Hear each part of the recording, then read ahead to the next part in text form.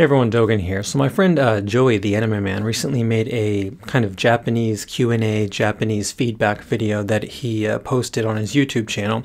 And on that video, there was a question about pitch that someone asked, and he mentioned my channel when answering that question. So I thought I'd just take this opportunity to give kind of like a 5-minute brief introduction to Japanese pitch accent, because I thought a few people might be coming over. This isn't scripted, but I've been teaching Japanese pitch accent for about 3 years now, and I've got a bunch of books over there. Maybe I'll show you real quick. So this is like half the books that I use when I make my pitch accent lessons. I'm not trying to brag or anything. I'm just kind of trying to show my credentials, but anyway, here's a 5-minute introduction to Japanese pitch accent. So pitch accent means that the accent of a word is determined by its pitch rather than its stress. So what does this mean? So English is a stress accent language, and this means that a word's accent is determined by its stress, its kind of force on a particular bit. So if I say tomorrow, then the ma part of that word it has a larger stress. It has more force than the surrounding bits. So it's a little bit louder and it's a little bit longer than the other bits. But the pitch is a little bit higher, but not significantly higher. It's the extra stress on that syllable that makes that the accent of that word. Whereas in Japanese, if we have a word like sekai, which means the world, it's not that there's stress on that initial accent, it's that there's a higher pitch on that accent. So it's sekai, sekai, high, low, low. So the easiest way to think about this is that some languages have strong and weak bits. That would be English, whereas Japanese has high and low bits.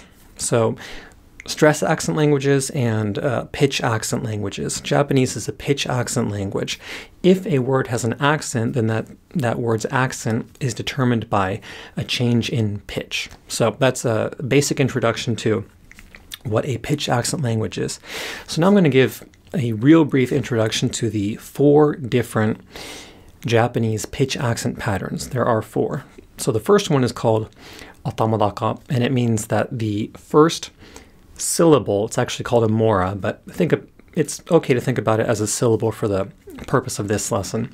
The first syllable of the word is high, and then all the remaining syllables are low, including the particle that attaches. So if we go back to the example word, sekai, high, low, low, and then the particle also attaches low. So sekai wa, or sekai ga, high, low, low, particle low. That's atamadaka. Most native English speakers don't have any trouble with this particular pattern. The next pattern is called the nakadaka pattern, and in this pattern, the pitch starts low, goes high, and then goes down again within the word. So the word for Japan is an example of this. It starts low, goes high, and goes back down again. Nihon, nihon, nihon. And then the particle again attaches low. Nihon wa, nihon wa. So, sekai wa versus nihon wa. That's pitch accent pattern number 2, nakadaka. Middle, the pitch goes up and then down within the word. Both of those, again, native English speakers usually don't have any trouble with those 2 patterns, but the remaining 2 are where things get a little bit tricky. So the next pattern is called the odaka pattern. And with this pattern, the accent falls at the end of the word. This means that the pitch starts low, goes up, and then stays up until the last syllable of the word. But then the particle attaches low. So an example of this would be the word little brother. So this is pronounced as ototo. And that probably sounded kind of relatively flat to you because the initial rise in pitch isn't that dramatic in Japanese. It's the drop that's real dramatic. So again, ototo. But then the particle attaches low. So it goes from high to low. Ototoga, toga, ototoga.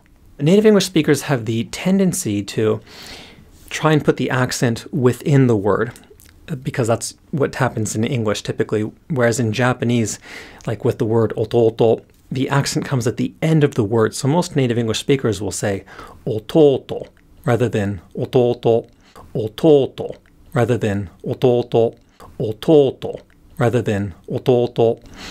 And the thing to keep in mind here, again, is that the pitch stays high until the end of the word, and then it drops. Toga, ototoga, ototoga, ototoga. Not ototoga. That's wrong. It's not ototoga. It's ototoga. So again, the drop in pitch is from to to the following particle. The particle attaches low. The third pattern, again, is odaka.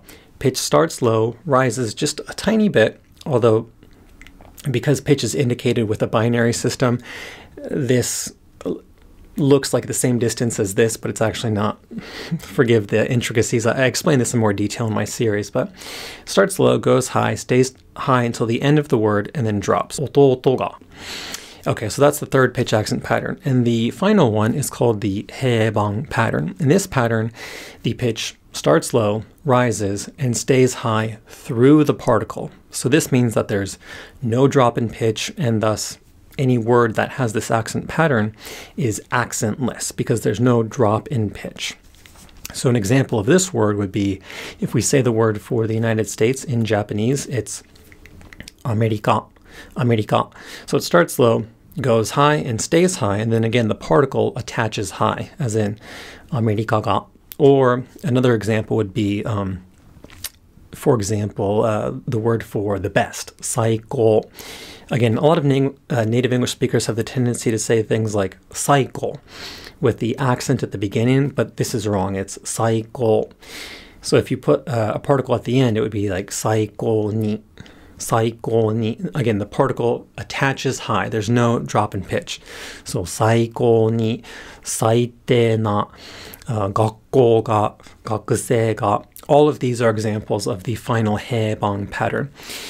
And heibang in Japanese means flat. There's a slight rise in pitch again, so it's not actually flat, but it's much better to think of heibang words as close to flat as opposed to all the other patterns that we've covered thus far. So this one particular pattern of words in Japanese is relatively flat, and that's one of the reasons that Japanese teachers often say Japanese is flat, because native English speakers often screw up these words completely. But all of these other patterns that we talked about earlier, they do have drops in pitch and thus pitch accents. So brief summary of this lesson, because I want to keep things concise.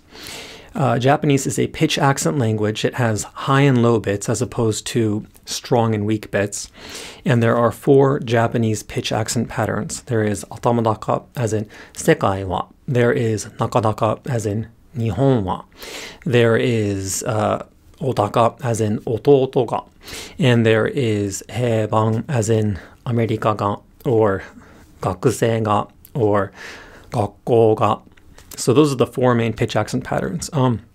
Hopefully this was useful to some of you. I talk about all this in detail in my Patreon series, and I talk about like what kinds of words typically fall into which category of pitch accent. So one basic example is like verbs that end with bu tend to be heibang, so like yobu or tobu. These words are not yobu and not tobu, but again, yobu, tobu. So verbs that end with bu tend to fall into this category. That's one of the many rules that are talked about in books like this, and that I teach in my Patreon series. So if you're interested in learning more about Japanese pitch accent, maybe consider checking that out. If not, it's totally fine too. And if anyone's new checking out the channel, thanks for stopping by. Really appreciate it. Thanks to Joy for the shout out, and I'll talk to you guys all again soon. Bye.